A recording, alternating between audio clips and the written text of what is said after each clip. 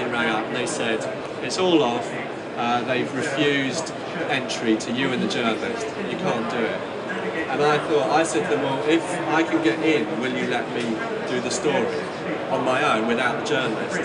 And they said, well, yeah, if you can talk your way in. So I developed a relationship with the people that ran it on the phone, explained what I wanted to do. They said, look, we've been really let down by the media. You know, each year they say they're going to come and and they always abuse us and take the piss and humiliate our members. But we'll let you in on your own. And so I flew to America and did that story.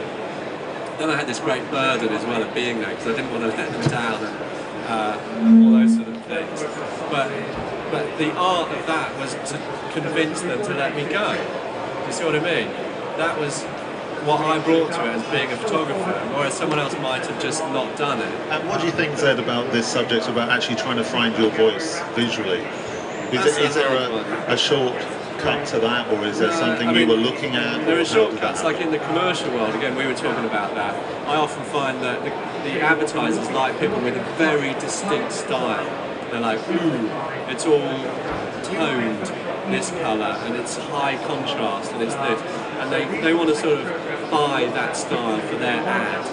And I personally don't like that concept that you would try and kind of define yourself with a style.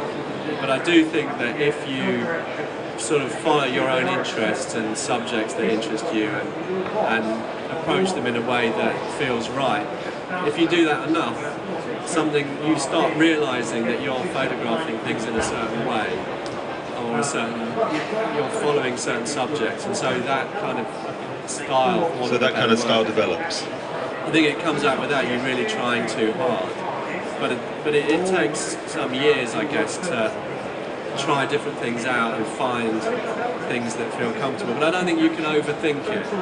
I think you can. The problem is with being a photographer at the beginning is you overthink everything, and you try and you dwell on all the obstacles and all the problems. And I do it now. You know, I'm starting another project, and I just think, how does it work? Who's going to pay for it?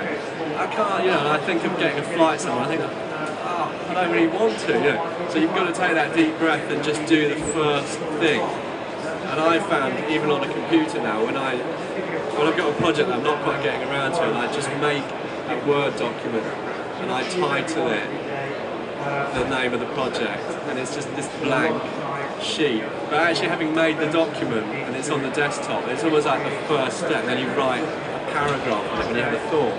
And if you can start off without overthinking it and just start adding bits to it, it somehow develops into something. And that's, I would say, the only trick that I can offer.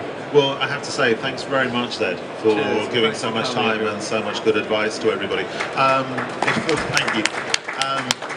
If anybody's interested, as I said at the beginning of this, we do have copies of the magazine of a past issue from earlier this year, which are available over on the counter for £1 each, with the Zed interview in it and some examples of his work, and also contact of his website.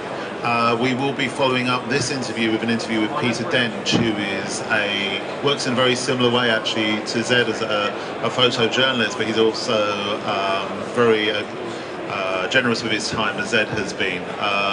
And he'll be giving some advice and telling us about his experiences, very much as a UK-based photojournalist, and I think that's at 2 o'clock. So if you enjoyed Zed, I really recommend you come along and you hear Peter to hear what he's got to say as well. But thank you once again, Zed.